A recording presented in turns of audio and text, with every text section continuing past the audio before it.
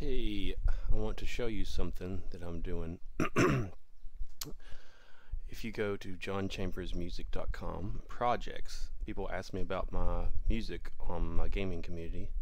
I have a web page, a Squarespace, and these are three albums. Well, two albums, one live, one in the studio. It's pretty lo-fi, and this room recordings of another band that I was in. I don't know, 2012ish.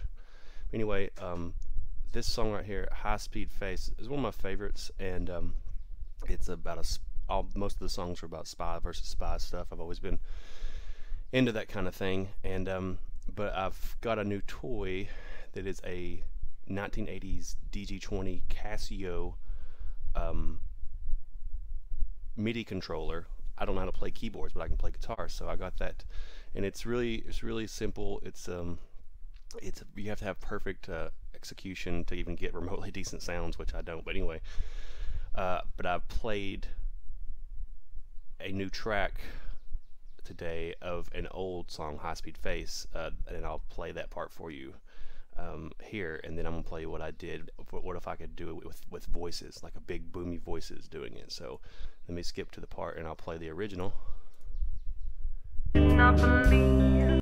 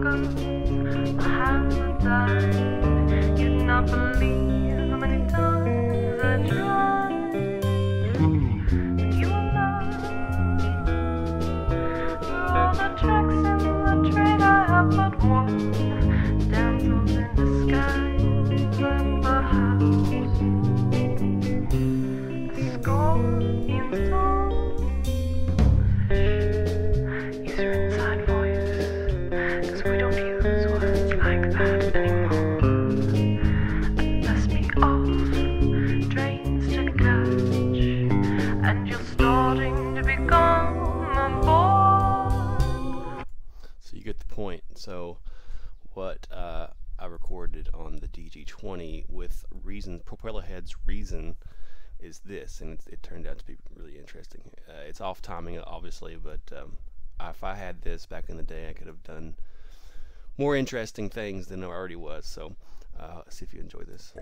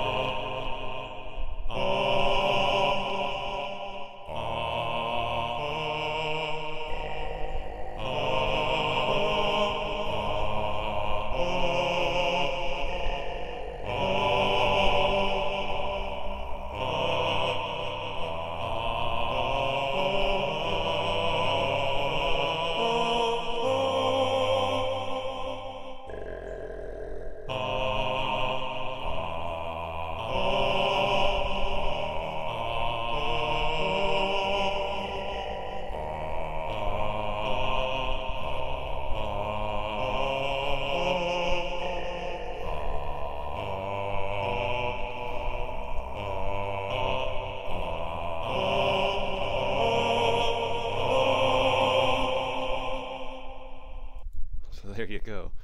I put music to my videos on YouTube, gaming videos mostly, and but I want to design my own, so I don't have to worry about rights or anything. So I've got the tools to do it. I'm slowly going to build my studio. I want to get into sound design, and I think my band days are more or less on hiatus for good because I don't like playing live music anymore.